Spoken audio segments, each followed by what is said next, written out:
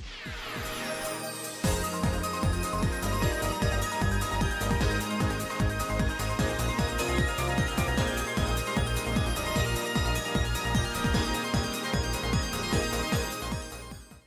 guys, what's up? Kira the Hedgehog here once again with another video pretty close to the one that I uploaded a couple days ago, so I'm not doing too bad. So I know this whole thing with Sonic Boom, Fire and Ice is kind of going around lately. People have been asking me about it, and honestly, when I saw the announcement, I'm gonna be honest, I wasn't crazy happy about it. I kind of feel like they don't really need a Sonic Boom game at this point, especially because, you know, we just got one in the fall, 2 of them in the fall really, and obviously the fans didn't take too well to the games. I mean, there are some die-hard Sonic fans out there who play them and enjoy them.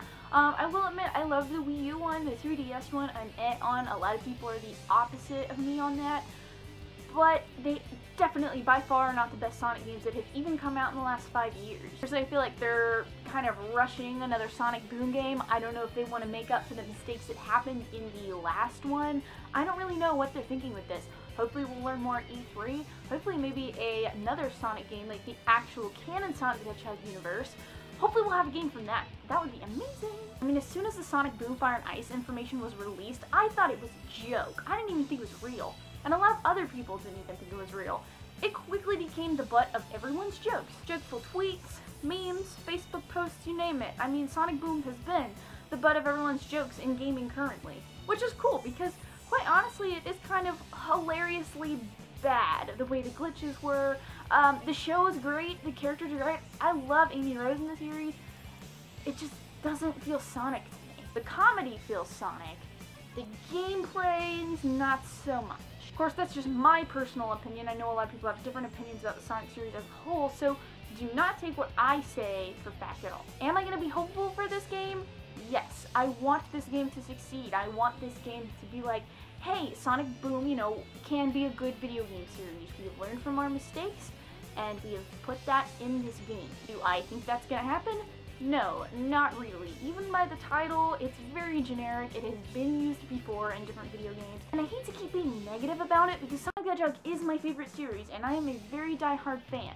But at the same time, I am also very honest about series. If a series is going to crap, I'm going to admit it. It's happening with Sonic right now, and it also happened to Harvest Moon. Not to get off subject, but basically Harvest Moon is not the same anymore. With Harvest Moon The Lost Valley, that game was awful, horrible. I did not like it one bit. It was not a Harvest Moon game, and I understand the whole spiel with the developers leaving, the original developers for Harvest Moon leaving and everything, but I am going to admit, Harvest Moon is not the same that it used to be. Disclaimer, I know that Story of Seasons is the new Harvest Moon, but you get the point. I'm not going to cover up my favorite series just because I like it. I'm going to be very honest about it. And that's what I want to be about Sonic. Sonic Boom is eh. It's definitely not the worst Sonic game. Definitely not the best. Anyway guys, I just wanted to give you my little 2 cents about the news for the new Sonic Boom game. I don't have much honestly to say about it. I'm just gonna wait till the game comes out. Reviews are meh, what they're gonna show at E3 is meh. Everything might look good at E3 until we actually get the game in our hands to play it, and then we only realize that it's a crap game.